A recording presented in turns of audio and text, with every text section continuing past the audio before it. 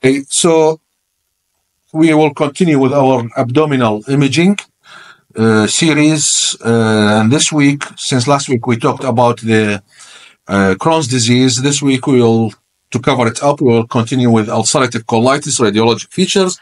It will be presented by our friend Dr. Haujin.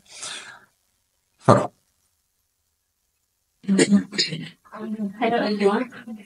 Today we have ulcerative colitis radiological features.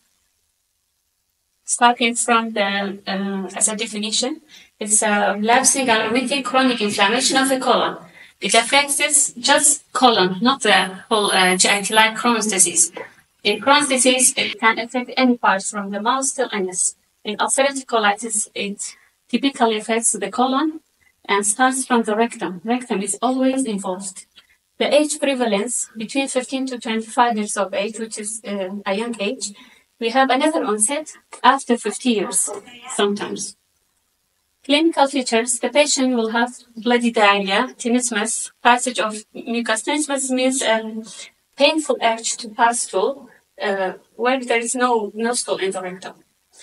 Passage of mucus, crampy abdominal pain, and other constitutional symptoms like fever, weight loss, and general malaise. Extraintestinal manifestations like inflammation anywhere from the body, apart from the colon, like inflammation of the joint arthralgia, erythema nodosum, pyoderma gangrenosum, which is painful ulcers on the skin, and sclerosing cholangitis. Pathogenesis is important because it's related to the radiological features. Each stage has different radiological features. That's why I like to talk about it. In males, there's fine granularity of the mucosa of the colon, just fine granularity. Moderate, coarse granularity, marked erythema, contact bleeding when on touching, and no ulceration. In severe disease, there's spontaneous bleeding and ulceration. In low standing, there's pseudopolyps, which is the remaining normal evidence of mucosa between the ulcerated parts, and shortening, narrowing of colon. And the last stage, pulmonary disease, there will be toxic megacolon. About the radiological features, starting from ultrasound, the main features are bowel wall thickening, as you see, alteration of the bowel echo pattern, and hyperemia, loss of colonic rostra, as you see. And the plain film, it's not specific in mild colitis. However, it's a reliable and rapid assessment in active colitis, the severe stage of the disease. You can see widening of the colonic diameter. Transverse colon will be more than 5.5 cm. To decide it is toxic megacolon, yes. And neural thickening, you can see clearly the colonic wall, mucosal abnormality, these islands, the arouse, and empty right colon because the patient has profuse diarrhea. So the colon mostly will be empty and free air. If there is perforation of the colon, there will be free air in the abdominal X-ray, but it's more reliable to be detected with CT. And as I talked about, the transverse colon diameter in toxic megacolon should be more than 5.5 cm. And the rostra will be blunted. It's not so clear. This is because of the neuromuscular degeneration. The ulceration at the last stage will affect the muscular part, and there will be blunting of the rostra. In Crohn's disease, if you remember, the ulcers are so deep, and there's intervening normal because they're so cobblestonic. In ulcerative colitis, there is no deep ulcers apart from the last stage. Otherwise, ulceration is superficial and continuous. Bilium enema at early stage shows blurring of the mucosal line and fine granularity. In fluoroscopy, it's investigation of choice. It's more accurate than single contrast in revealing early disease and overall colon morphology. At the early stage, fine granularity is clear in this image. And at the disease develops coarse granularity and ulceration, as you see. The ulcers are button-shaped because they are undermined. And they are always superficial and continuous, but this is long-standing case. And there will be other features like shortening and narrowing of the colon. This is because of a hypertrophy of the muscular layer, this narrowing, rather than fibrosis. Fibrosis is a feature of Crohn's disease, but this is due to hypertrophy of the muscle layer.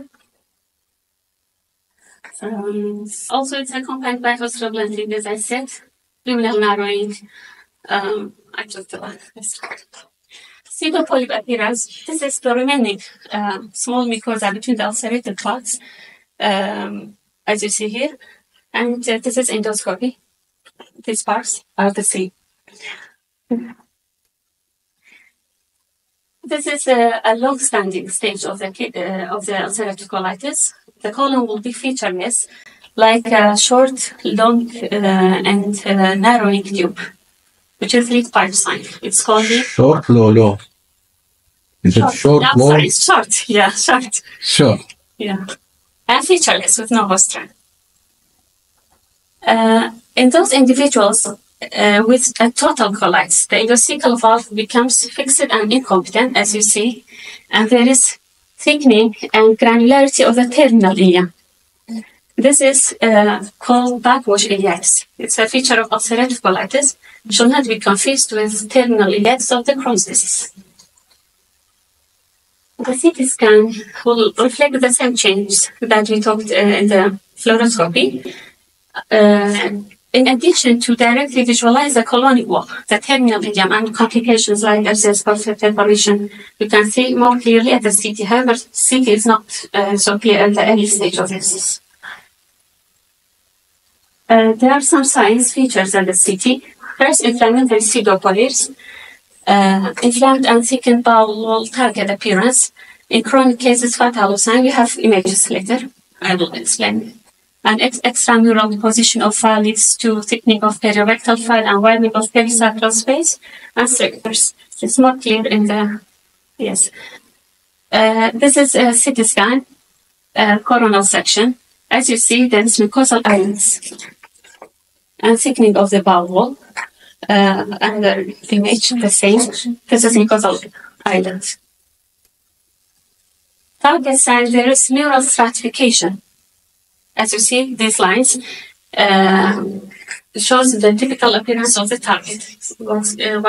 That's why it's called target sign. And fat halo sign, there is this is mucosa, and submucosal fat deposition will show a sign that's called fat halo sign. This is the fat. Yeah. The surrounding fat is good. More. Yeah. MRI, it's not invasive technique for extent of more severe disease. It shows wall thickening. Median wall thickness of colon ranges from 4.7 to 9.8. More disease, more thickness. And it shows the same features at the CT nearly. With the additional features, there's increased enhancement. Enhancement of mucosa with no or less enhancement of submucosa. Or other features like loss of postural markings, backwash iliacis, widening of perisacral space. This is MRI, show thickening of the bowel wall. Yeah, and another image. There's enhancement of submucosa. With less enhancement, enhancement of mucosa with less enhancement of submucosa. And whenever there is fat deposition, the perirectal area, this space will be widened. Widened of perisacral space, which is a feature of ulcerative colitis. Then narrowing of the rectum because of hypertrophy of the muscular layer. And also proliferation of the perirectal fat. That's all.